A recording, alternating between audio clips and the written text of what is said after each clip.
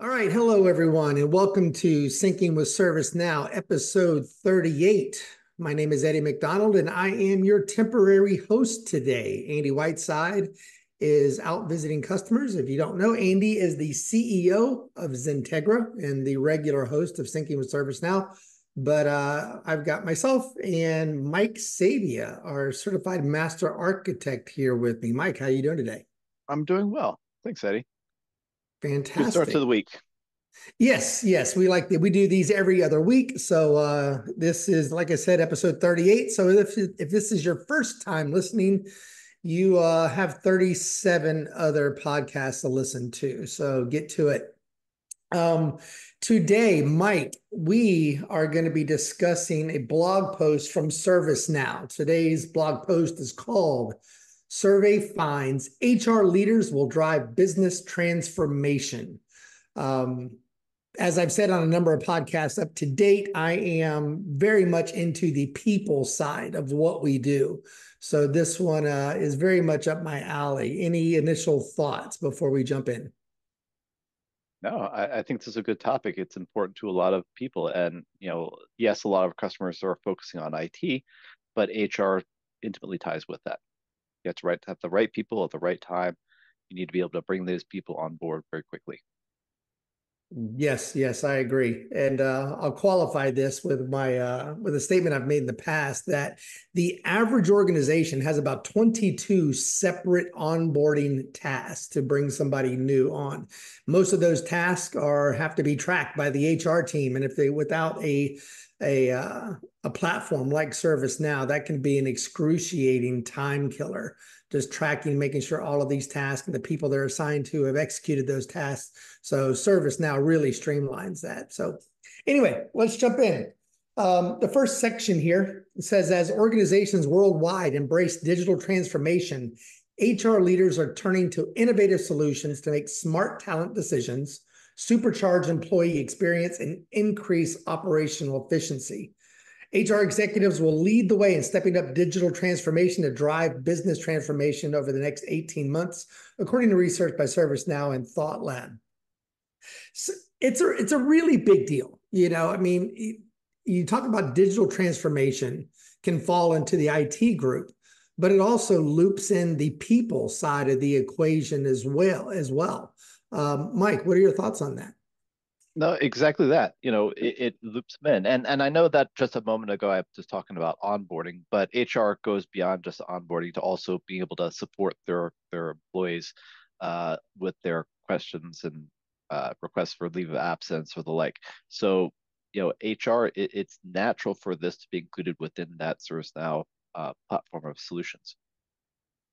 Very much so. So there's a graph here on this blog post that says how HR leaders and CIOs collaborate to maximize the use of technology. And there's several sections here between supporting innovation, aligning technology strategies with HR goals, increase utilization, automate HR and IT, reduce people cost through technology, and evaluate and select software and digital solutions.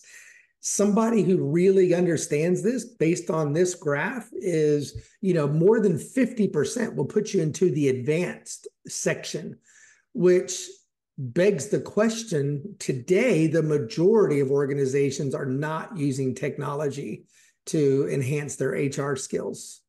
Any thoughts on that before we move to the next section? No, absolutely, it's true, and not just from an onboarding perspective. Sometimes there are questions to the HR team.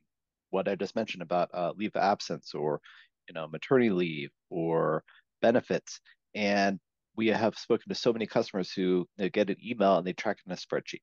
The ability to even do case management of those HR issues above and beyond some of those employee experiences, all very, very important. Absolutely.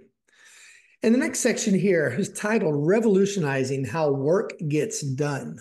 AI and Gen AI are top of mind for HR leaders across all industries and regions. According to our research, 65% of survey respondents believe AI will revolutionize how work gets done.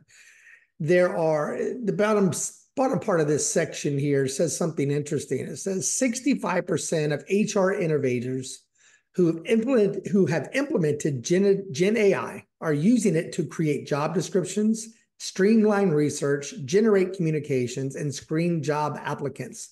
The majority of HR innovators, 73%, plan to increase the implementation of Gen AI in their organizations in the next 18 months. So you're a regular HR person and you get asked to onboard a specific person with these skill sets, utilizing Gen AI to create that job description. I mean, I know my job description was several pages long. So, and I'm sure that my boss took quite a bit of time, and HR took quite a bit of time to craft that. What's the value, Mike, that you see in Gen AI and HR?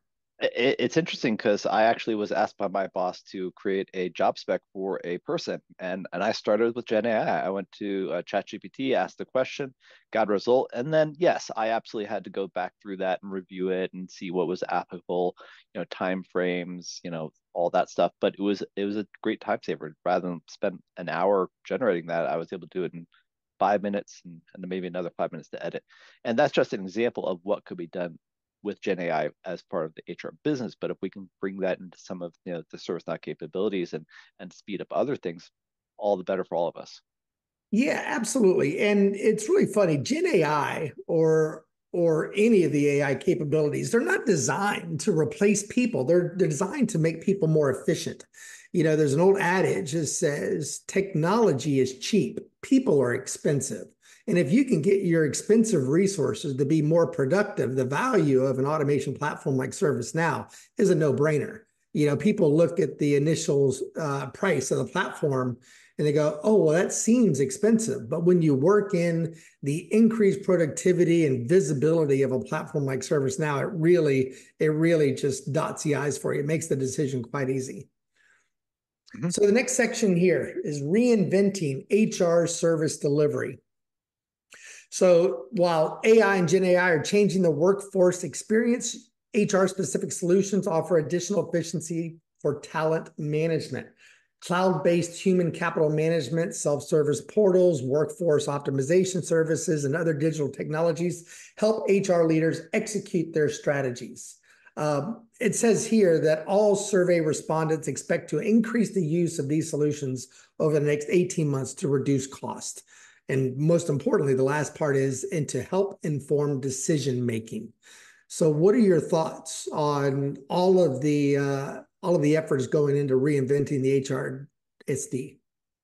I think it's fantastic. HRSD came out a few years ago. The other day I was thinking about ServiceNow as a platform and all the different products it supports, from IT service management and customer service management, operations management, asset management, security, and HR is a natural portion of that. And ServiceNow in each release continues to improve on it. And Gen AI is a natural way to extend that even further. Speed up the process of creating content, speed up the process of analyzing what a user provides, speed up acquisition, get informed information about how a person is being utilized within the company, have natural language learning around a query by a user to ServiceNow in order to get them the correct information. All of those are making ServiceNow more useful for the organization as well as the individual. Yeah, and it's not even just about the Gen AI capabilities. A lot of those that you just rattled off, like talent acquisition, time and attendant management, workspaces. That's part of the ServiceNow platform, and then of course, Gen AI is the cherry on top that really helps with the efficiency piece of that. So yeah, fully agree. In our last section here, using intelligence to inform talent decisions. Digital HR practices have created repositories of data across organizations. HR leaders are using this data to elevate talent management in numerous ways, from filling talent gaps, improving productivity, cost efficiencies and performance, aligning talent with their business goals, which is the big one, and enhancing staff skills and mobility. The focus on data will become increasingly important as HR leaders embrace reality that 55% believe that more than half of their workforce is under-equipped to help propel future growth.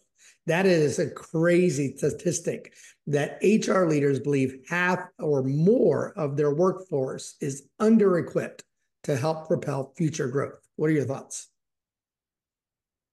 I don't know. I want to say absolutely agree, but we're all very talented people and we have skill set, but as AI transforms the business so that we can do the important stuff, that means people have to have the skills in those important stuff. And ServiceNow has skill tracking. Those skill tracking can be used for assignment rule mapping. So like, hey, I want to have this ticket, it's a network issue. Let me find the person who's the expert in the VPN. But it goes beyond that to, what skills are needed. Identify people that could learn into those skills. Make it easy for people to get that additional training, whether it's some HR training that we all have to do twice a year, or expose other additional training for the users so that they are ready for the new positions. Yes, absolutely. In the statistic that I mentioned here a second ago, half or more of the workforce is under-equipped. I know that you've had this experience, as have I, more times than I can count, where organizations are, quote, over-equipped, where we've got too many platforms. There's redundancies after redundancy, whether it's areas of communication. They might have Slack and Teams and chat and whatever else that they're using, or they're keeping their customer data in more than one place, their employee data in more than one place. Being over-equipped is equally as problematic. And of course, ServiceNow being the integration platform, we can take all of those items and filter that data into ServiceNow. So you have that single workspace where you don't have to swivel chair, where it takes that over-equipped out of the equation. Any final thoughts on that? Well, I think it might be a little optimistic on solving all those issues, but yeah, even Sure. ourselves, we use both Slack and Teams, but the ability to integrate everything into one platform and even for Slack or Teams to be enabled to initiate a chat from within a ticket, all those things interlink and makes all of us more productive, and it makes our days easier because we're not struggling to figure out where we need to go. 100%. 100%. All right, Mike. Well, hey, thank you for your time. And everyone, so today, we're going to wrap up today's call. It was based on HR leaders driving business transformation. So, quick little commercial here at the end. If any of you are looking for a very, very seasoned ServiceNow partner, we are qualified across the platform. Of course, we've got Mike here as a certified master architect. Our average 10 years of architects is over 10 years. Our average tenure of our developers, over 7 to 8 years. We are not, we've only been around a couple of years now, but we are a very, very tenured partner with literally hundreds of projects under our belt. So please reach out and let us know if we can be of service. And until next time, have a great day.